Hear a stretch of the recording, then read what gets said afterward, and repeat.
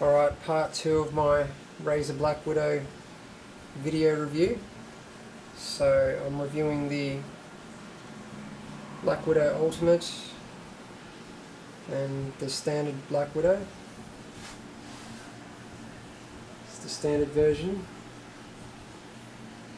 From what I can see, the software is exactly the same, except for one says Black Widow Configurator and the other says Black Widow Ultimate Configurator. So I'll show you on the Ultimate.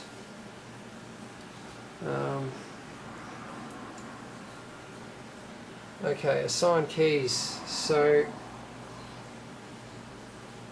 basically you can click on any key. Sorry, there's the pointer there. So you can see as I move it over a key it goes green, and it shows you which key it is there as well. So if I click on that, okay, then all these down here go green. So before I clicked on it they were grey. So they go green, which means they become customizable. So I can set up any key on the keyboard to be a profile switch, launch a program. That default key just puts it back to what it was, the default I mean.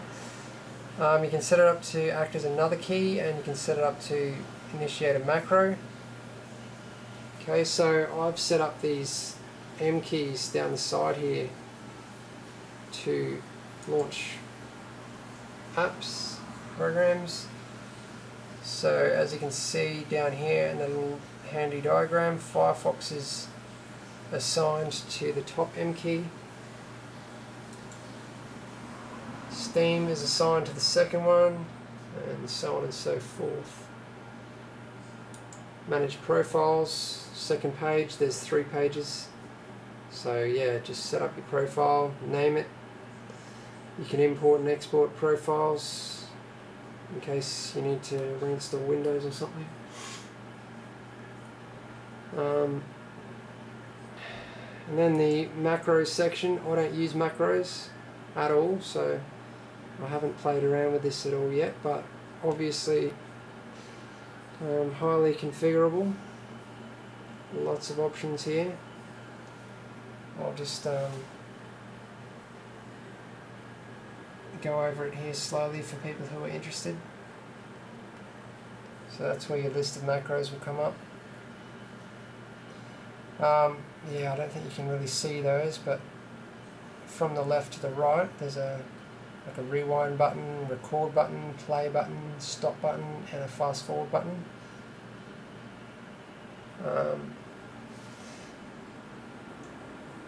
Up here, so macro name, delay in milliseconds, basic commands, additional commands, ignore delays between events during recording, you can tick that.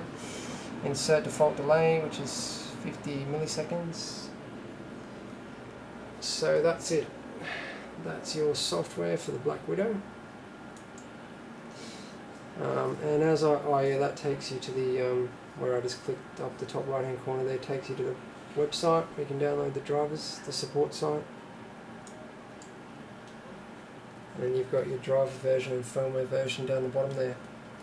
Yeah, so it's the same for both the Black Widow Ultimate and the standard Black Widow. Okay.